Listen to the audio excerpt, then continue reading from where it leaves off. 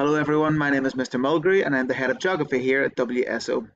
Now over the next 2 minutes I'm going to try and introduce you to the course and how it ties into their previous learning and how it might prepare them for university.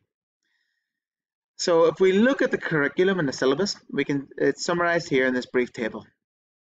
It's broken down into 3 sections, and part 1 and part 2 will be sat by HL and SL students. Part 2 extension will be sat by HL students only. Part 1, there are 7 options, and we focus on 3 here at WSO. Extreme environment, leisure, sport and tourism, and food and health. Each of those options will have a section of an assessment that has one structured and one extended question. A structured question is very similar to what they will have sat at GCSE. The extended question is now their challenge. It's an essay style question where they're expected to take the learning that we provide for them and support that with their own research and structure well formulated essay answers, and that will be their challenge. Part 2, we look at the geographic perspectives, which focuses on changing population, global climate, vulnerability and resilience, and global resource consumption and security.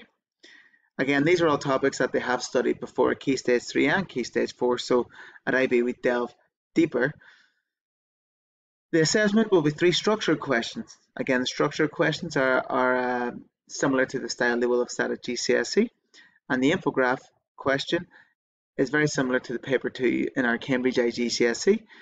It provides them with data evidence tables, and they have to infer knowledge from that to answer questions supported by their studies.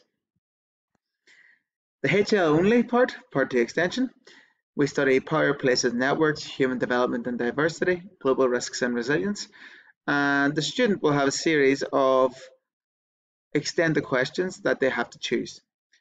So this again is higher level writing. It requires quite a lot of independent study outside of the classroom as well to get the top marks on this work.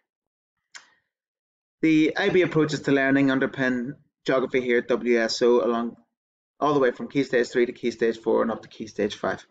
So if your son or daughter has been with us through the previous 4 or 5 years of learning, they will be not averse to taking risks. They will be reflective on their successes and failures. They will be open-minded to new approaches. But again, it's something we're going to push. We want our learners to be good communicators. It's very important to debate our ideas, to be very principled, to understand what you stand for and back it up with your arguments, but also to be balanced, to understand people's different points of view and why that's also very important when structuring debates and arguments.